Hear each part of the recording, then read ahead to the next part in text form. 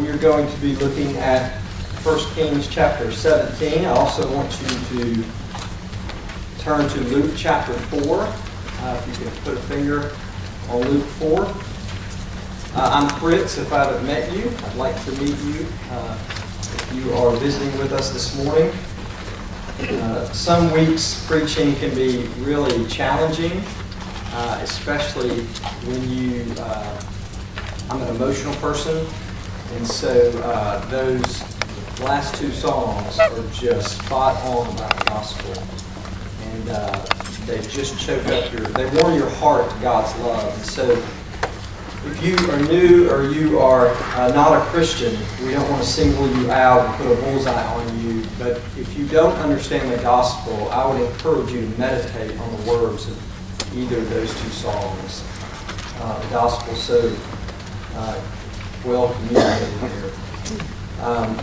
But I enjoy getting to preach after great music like that. So 1 Kings chapter 17, we're going to pick up today in verse 8, and then we're going to read through 16, and then we're going to flip over to Luke 4 and read some verses there.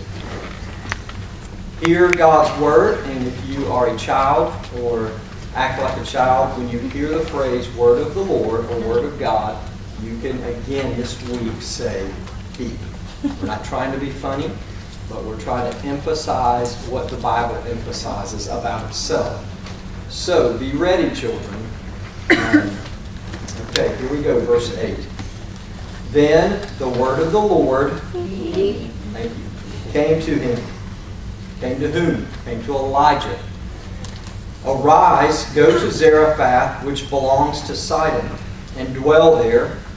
Behold, I have commanded a widow there to feed you. So Elijah arose and went to Zarephath. And when he came to the gate of the city, behold, a widow was there gathering sticks. And he called to her and said, Bring me a little water in a vessel, that I may drink. And as she was going to bring it, he called to her and said, Bring me a morsel of bread in your hand. And she said, As the Lord your God lives, I have nothing baked, only a handful of flour in a jar, and a little oil in a jug. And now I am gathering a couple of sticks that I may go in and prepare it for myself and my son, that we may eat it and die. And Elijah said to her, Do not fear. Go and do as you have said.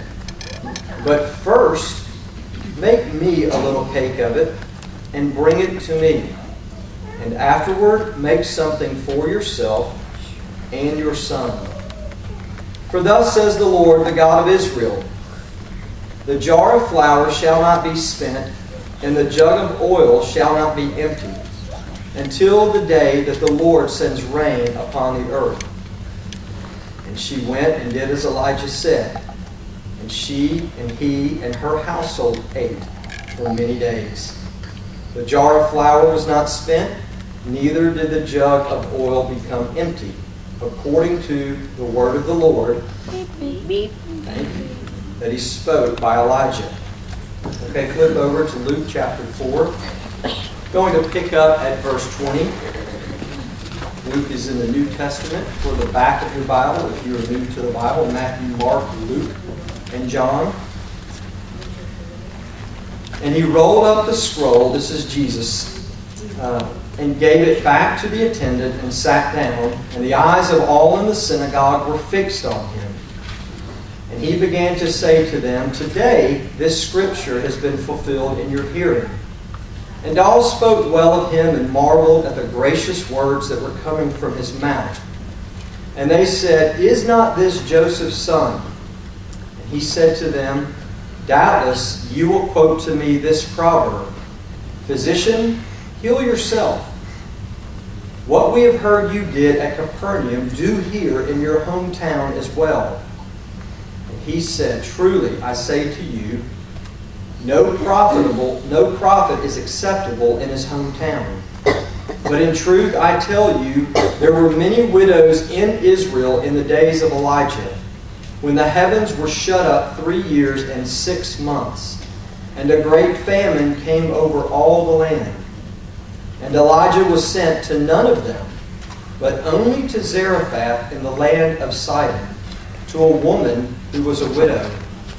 And there were many lepers in Israel in the time of the prophet Elisha, and none of them was cleansed, but only Naaman the Syrian.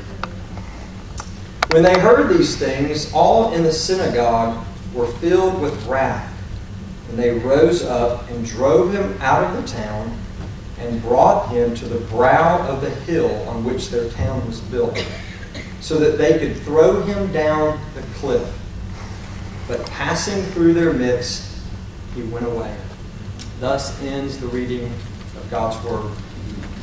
You may say thanks be to God. Good practice. Let me pray for us. God, we do believe what your Word says about itself, that it is the Word of the Lord, and that that Word became in particular incarnate in the person of Jesus, and that you continue, God, to work faith in the hearts of your people and those not yet your people when it is preached. Lord, the Apostle Paul wrote to us that how can we have faith without preaching? So we take you at your word, not at the giftedness or cleverness of a preacher, not at the wisdom from the wisdom of our words, but trusting that your Spirit continues to speak through your word and through your people. And so do that this morning in Christ's name. Amen. You may or may not be aware that last Sunday there was a big battle. It was Brady versus Manning, number whatever. Some of you watched Lord of the Rings during that game, and that's fine. You're accepted here. But 51% of this nation, in fact the world, watched Brady versus Manning. And that's roughly 53 million people. That's a big battle that in about 30 years will be totally forgotten. Nobody will really care about it. But we have a battle in this passage. We have a battle in what we are looking at for the next several weeks in these passages that deal with Elijah and then Elisha. We have a battle between God and Baal. God versus Baal. The God of Israel versus Canaanite deities. The overall theme that we're looking at for 22 or so weeks, in a practical way, what I hope that you get out of this is how to live in a uniquely dark world. During this time, if you remember, it was not just dark, it was uniquely dark. The king in power right now, Ahab, it is said, he was unlike any kings before him. He outdid all the kings before him, not in his passer rating, but in doing evil and leading God's people in doing evil. In fact, anywhere you went in Israel, you would find images to foreign deities and to false gods that God warned Israel about worshiping. And now anywhere you look, you would see these images. And so what is God up to in this uniquely dark time? One of the things that we have seen is that God does not run from a uniquely dark world. In fact, He is actually at work in it by sending His prophet right smack dab in the midst of it, armed with the Word of God, calling God's people, calling uniquely dark people back to Him. And that's what we've seen so far, that God will even call His people back by giving them over to idols and to false gods and images to woo their hearts back to Him. He will even bring a drought of His Word into their lives and a drought in their circumstances to bring them back to himself. We'll see that more and more and more. This week, what we're going to see is that God's Word moves beyond the boundaries of Israel to reach a Gentile widow. In other words, the gospel goes beyond the covenant people of God to reach the Canaanite world. And that's where we're going to start. We're going to start in a place called Sidon. Sidon, verses 7 through 10. Again, look at the passage. After a while, if you'll remember, Elijah had taken the word of God before Ahab, and then God sent him away because there was no water there, and he sent him by a brook, and he fed him by ravens, and he quenched his thirst through the brook. And then in verse 7, after a while the brook dries up because there's no rain in the land. In verse 8, then the word of the Lord comes to Elijah, and he says, "Arise, go to Zarephath, which belongs to Sidon." And if you remember back in chapter 16, verse 31, you can look there. Sidon is where Jezebel, Ahab, the uniquely dark king, marries Jezebel, a uniquely dark queen. And where is she from? Sidon. Her dad is actually the king, and he's named Ethbaal. In other words, Baal is so much a unique part of his life that he's named after this god. And what does God tell Elijah to do? He says, "Elijah, I want you to go," as one commentator put it, "I want you to go to the mailing address of Baal himself. I want you to go into the heart of Baalsville, outside of Israel." Again, look at verse 8. God's word came. And this should jolt us a little bit. If you think Israel was dark, the darkness was all around them in the Gentile world. And God says to the prophet, "Now, I want you to go there, into the midst of the heart of Baal." And what we see here from the beginning of this passage is that God, call it what you want. In the old days it was foreign missions, home missions. Now it's called missional. Okay? What we talk about in Sunday school about not just having a church, but being the church. God is saying, I want my word to be missional. My word is to go into this Gentile nation where Baal is king. So much so that his influence is hurting my people. And God wants to save someone right in the heart of Baalsville. God is saying, in other words, this: God wants a Baal-worshipping widow to know His love. That message is clear. If you don't get anything from the rest of the sermon, it is so clear. You know how I know it's clear? That God wants a Baal-worshipping widow to know Him is because you today and I this week have had the best interpreter, the best commentary on this passage. In fact, I only looked this week at one commentary, my normal commentary I look at, and my second commentary was Jesus. You don't get a better commentator than Jesus, right? If you want somebody to interpret your passage, it's great if Jesus interprets it. And where does Jesus interpret it? We read it in Luke chapter 4. And what does Jesus say is going on here? Jesus comes into the synagogue and he picks up the scroll from Isaiah where it says that God's servant is going to preach the gospel. He's going to proclaim liberty to prisoners. He is going to bring good tidings to the poor. And everybody's excited. Man, isn't that hometown guy? Isn't he nice? Isn't he a good preacher? Man, look what he went off to college and look at him. He's doing great. And then he says, surely you will quote this proverb to me. Physician, heal yourself. And basically what Jesus is getting at is their desire to keep the good news to themselves. Just take care of yourself and your hometown. And then he interprets this passage from Kings for us. And he says, this is how God works. God is always, from Genesis onward, one of the gospel, his purpose is the gospel goes out to the Gentiles, to the entire world. In other words, that the gospel is not just kept within the confines of the covenant people. It is to go forth. And so he quotes this passage. He says, look what God did.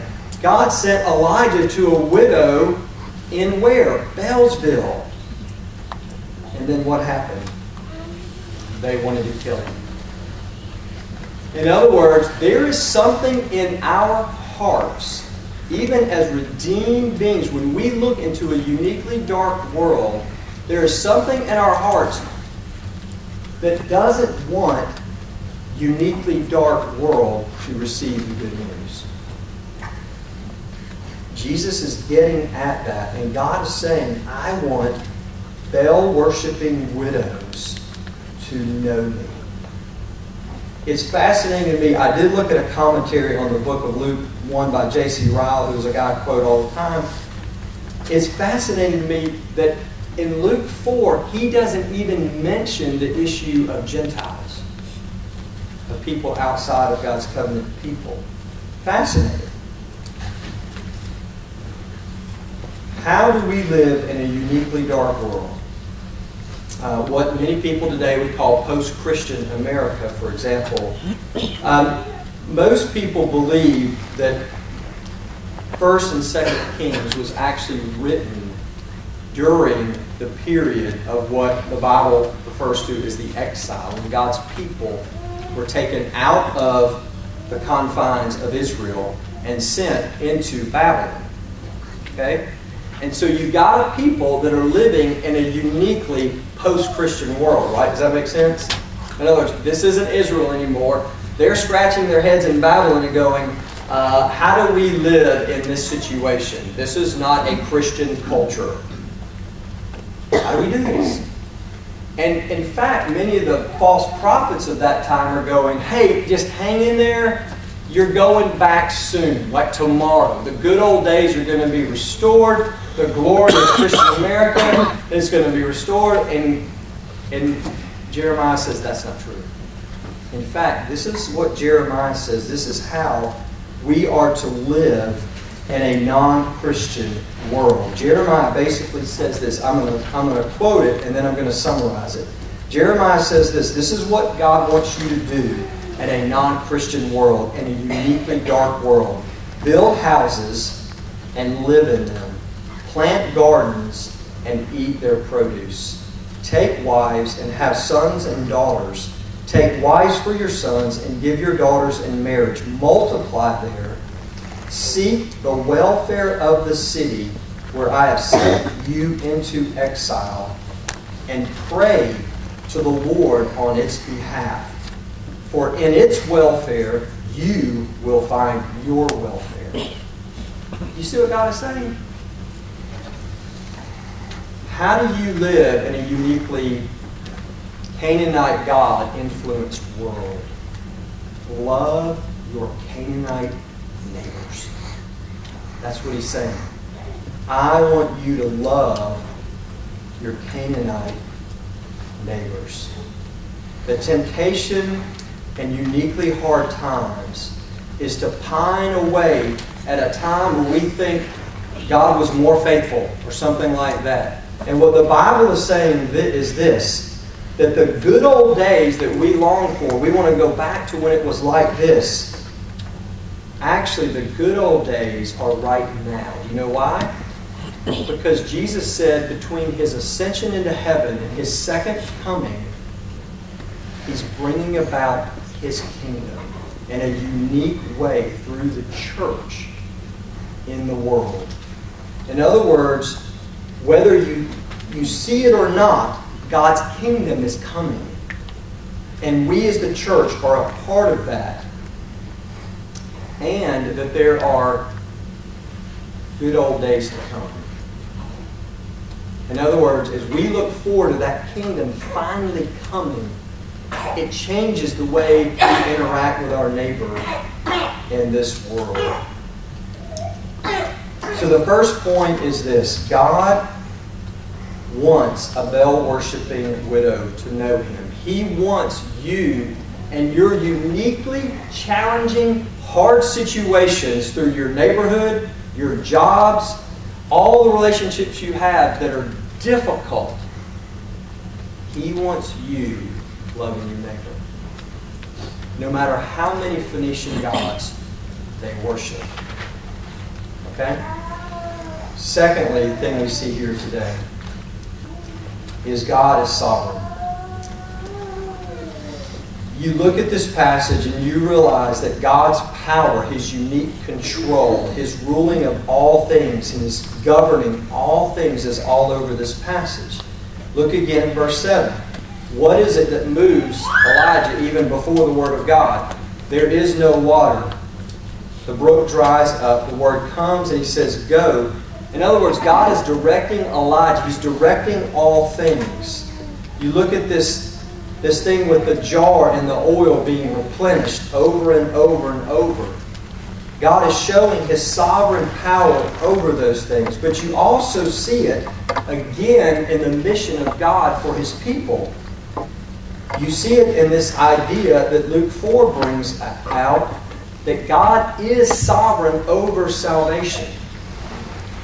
Because in sending Elijah to the widow of Zarephath, Jesus says this, and this is sort of what gets people mad. It still gets people upset today. But He says, Elijah passed by a whole lot of other people to get to her. He says there were many widows in Israel, but God's word was going to a widow in Sidon. In other words, there is a warning here. If we looked at this a lot more closely, what we would see is that even though God is calling His people back to Him through this drought, through these circumstances, through taking the prophet away for a season, one of the things that He's doing is He's saying, if you hog my gospel, it's not a gospel anymore. If you just keep it to yourself, it's not the gospel anymore. But the opposite of that is true as well. As you live out the gospel in a uniquely Gentile world, as you share the gospel will become more beautiful and more believable to you. Does that make sense? Let me give you a little illustration. So this week I was trying to pray and think through how God uses the church to share the gospel in a uniquely difficult world. And I was thinking, I was like, Lord, I can't remember the last time outside of college ministry where I was 8 months ago that I had the opportunity to just share the good news of Jesus one-on-one with a very clearly person that was either non-Christian or even antagonistic against the gospel. And I just started praying. It's like, God, just open a door, any door, I'll try to bumble through it. And sure enough, I had a cancellation.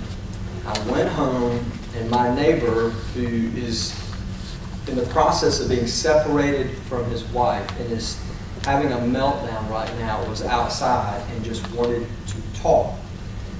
And I had the opportunity of saying, Sholo is his name. I said, Sholo, do you believe in God?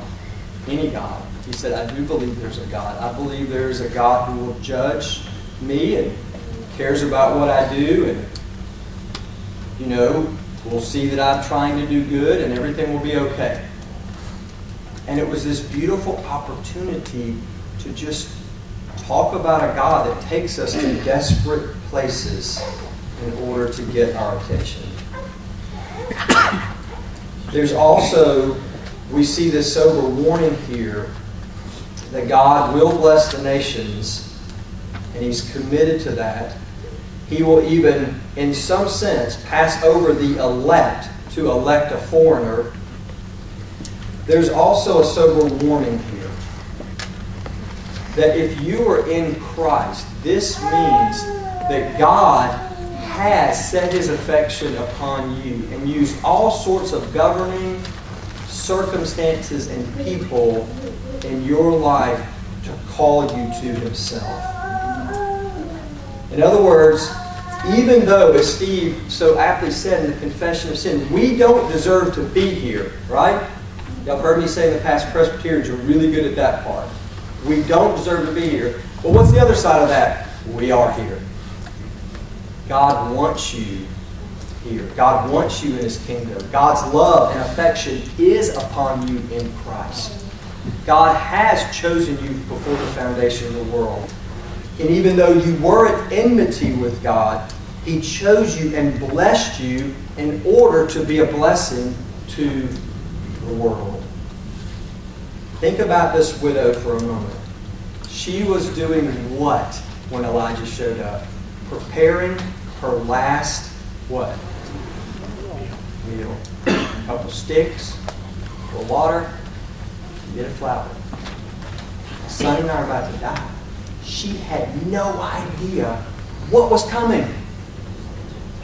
Imagine how her life is different now that God sovereignly governing all things sends His word through the office bearer Elijah into her life and said, oh no, the depressing, sad, death, surrounding circumstances of your life are not it. This is not what's governing you. The Phoenician gods that you bow down to, all the images that you worship, that's over. Not completely, still struggling with it. But here's the point. God says, I want you. I've chosen you to be a part of my people. She's in a long line of people in the Old Testament. Whether it's Ruth, whether it's Melchizedek, whether it's Moses' father-in-law, a Gentile that God said, I want you in the people of God. That's a warming, that's a sober, joyful warming of our hearts. That God bless us. Again, not to hog that blessing, but to be a blessing to others. The widow did not know what was coming. The last point is this. We see that God sends His word to the Gentiles, that God is sovereign over who are His people, but we also see His salvation. I don't know about y'all, but I like to read books about hard things in the past. Anybody ever read the book Worst Hard Time? It's about the Dust Bowl in American history. I love to read books about wars and all sorts of hard circumstances, but I don't want to be in any. Right? Anybody like that? Look at this passage and look at, again, this experience of this widow. She's poor. She's a widow. She's desperate, destitute, probably lonely in some ways. She's thirsty. She's hungry. It basically goes verses 10 through 12 from bad to verse 13 to worse. Let me again read them. Look at verse 10. He arose and went to Zarephath, and when he came to the gate of the city, behold, a widow was there gathering sticks. And he called to her and said, bring me a little water in a vessel that I may drink. And as she was going to bring it, he called and said, bring me a morsel of bread in your hand. And this is what she says, as the Lord your God lives, I have nothing baked, only a handful of flour in a jar and a little oil in a jug.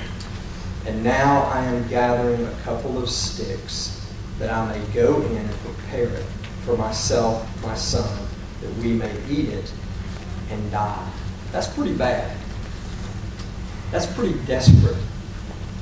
Her condition, in other words, she has nothing in her hands that she can bring, right? And then verse 13, it gets worse. And Elijah said to her, do not fear, go and do as you have said, but first make me a little cake. Here it is. Here's the religious guy again, asking for money, right? This is the guy that a lot of people reject Christianity because of this guy. Yeah, but you got to bring it to God first. So I can build my big house, and then you just keep whatever you can. That's not what's going on. But what is going on is by Elijah's request, what is happening? Her situation, by giving up the little, what my mother would call a smidge, by giving up the little final smidge she has nothing. She has nothing. What is God doing here? It seems odd that Elijah would make this request. This is one of those confusing things that if you struggle to understand the Bible, you look at verses like this and say, what is God? This doesn't make any sense. In other words, God is just sort of exposing how bad she already had it and making it a little worse. What is going on is that God is calling a desperate widow to see just how desperate her circumstances are and how glorious His provision is. Look again. Look at what Elijah says in verse 13. Oh, and notice even before that, in verse 12, notice the little ounce of faith that has been created in her. In other words, what God is doing through this desperate circumstance and situation is He's calling this widow to Himself. You're seeing someone converted right here. Okay, you ready? Verse 12. As the Lord your God lives. Remember what it said in the beginning of 17 when Elijah goes before Ahab? I'm coming before you as a representative of the Lord who lives. And what we're going to see in the next several chapters is that Baal is not alive. As God versus Baal happens, Baal can't do anything. He can't bring rain. He can't bring an answer, a living well to the drought of your heart. He can't address your deepest sinful needs. He can't save you from images.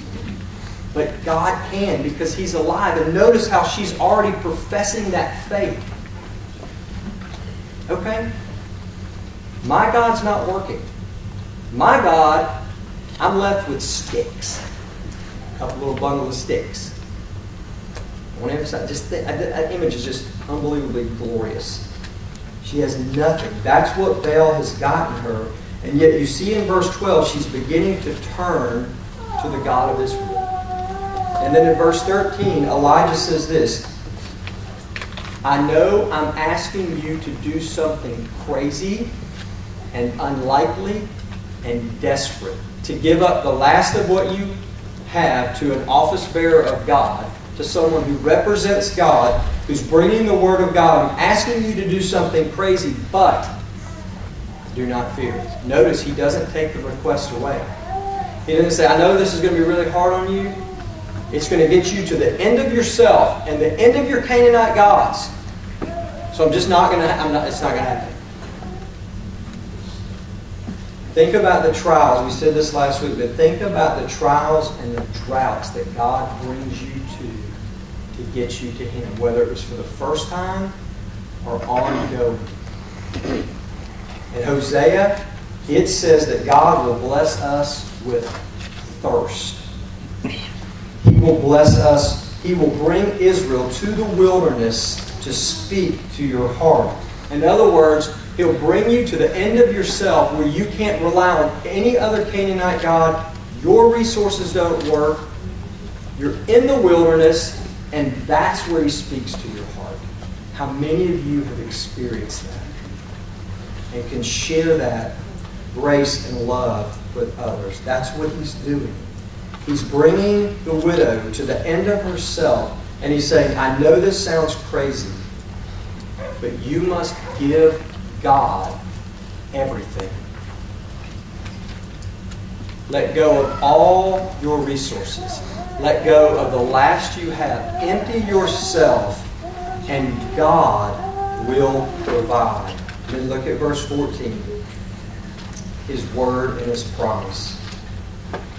Thus says the Lord. There it is again, God's word. The God of Israel.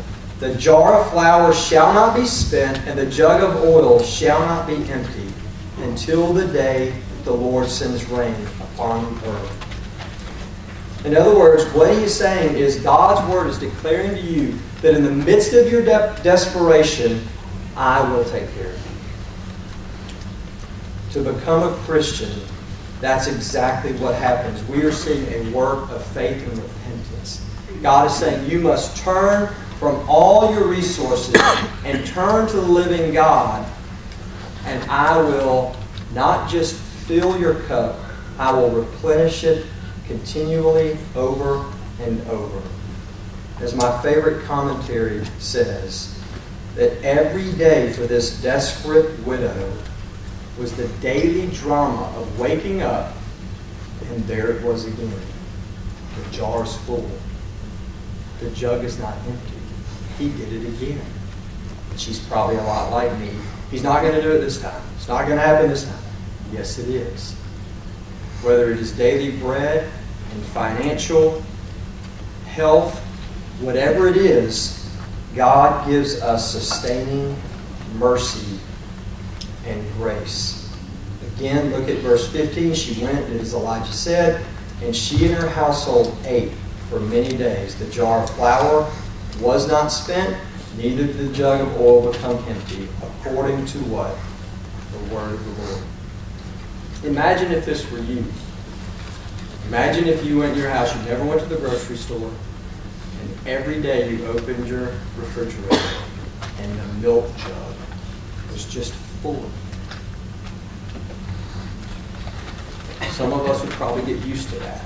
Oh, that's just the way it's going to be. It's still a miracle. See, this isn't just to the Gentile desperate widow who doesn't quite know the Lord yet. This is to Christians. Because that's us. We need grace constantly. Every day we need the drama of Jesus, Father, Son, and Holy Spirit, and the whole act and drama of redemption that we'll celebrate actually with a table next week. We need that every day. We need renewed in that. We need continual grace. Colossians 2 says it this way: just as you received Christ, emptiness, nothing in my hands I bring, so walk in Him, rooted and built up in Him, and established in the faith, just as you were taught, abounding in thanksgiving. This week, if you were here for the budget presentation, Orange said it pretty quick, so it might not have sank in. But one of the things I thank you for, and you may not even know you did it, because you might have missed the meeting and didn't vote, but you approved that once a month I get to go see a counselor. Why would he say that in front of everybody? You know why I get to go see a counselor? Because I get to go to someone once a month and say whatever I want to say. Whatever's really going on in here, who knows, he may say, that's not the way we're going to do this, Fritz. But I already had to take this diagnostic test, and I didn't want to look at my scores, because it showed not just strengths, but weaknesses and struggles. And I went, I don't want to see that part. God wants me to see that part. Because He says, I'm going to take you through the daily, weekly drama. That I love you not because of your strength and your gifts and your righteousness, but because I love to bless desperate widows with the gospel. It's an unlikely provision. Last week we saw Raven providing for Elijah, and now we see this unlikely widow with a couple sticks and a little oil, and God using that to provide. The gospel is unlike anything else. It says to you, you must let go of everything in order to receive everything. It truly is the narrow door, and yet the narrow door is truly the wide door. Because think about this, all the apparent wide doors that say anyone can come, at the end of the day, when you ask, okay, but tell me about this God that says anyone can come. Oh, He will just judge and things will work out for me. Well, when God judges me and He sees how I respond to healthcare.gov for the 40th time for 4 hours on the phone on a Saturday when it's beautiful and you want to be outside and they messed up again, I don't think God's going to judge in my favor if that's what He judges on. See, that big old wide door is really narrow. Nobody can get in if we're judged on what we do. See, this narrow road, this narrow door that Jesus talks about, really is the wide door. The reason Gentiles, the reason that Canaanite worshiping, Phoenician God worshiping neighbors that you have can get in is because God says, my grace is to anyone that will receive it. They will empty their hands no matter how desperate their circumstances, both spiritually, physically, financially. None of that is what God looks at. If you put your faith and your trust in Jesus, the narrow door begins to get really, really wide open, doesn't it? Last point, last little application, and we're done. What does this passage say about whom we should be praying and seeking to reach? Well, it definitely says that the church should not hog the gospel, should not just be a blessing to one another, which is a part of the gospel, being a blessing to one another, but also being a blessing to the world. And what it says about whom the church should be praying and seeking to reach is this: any Gentile, any false God worshiper who wants to be reached. Isn't that a clever answer that you just can't believe I came up with that? Right? In other words, again, anyone qualifies who wants to be qualified through Christ. That's whom the church should be reaching. Who and whom are passed over is not our business. Deuteronomy says the secret things belong to God, but the revealed things belong to us and our children. And the revealed things are go and make disciples of all nations. Because we have a God who did not avoid, ignore.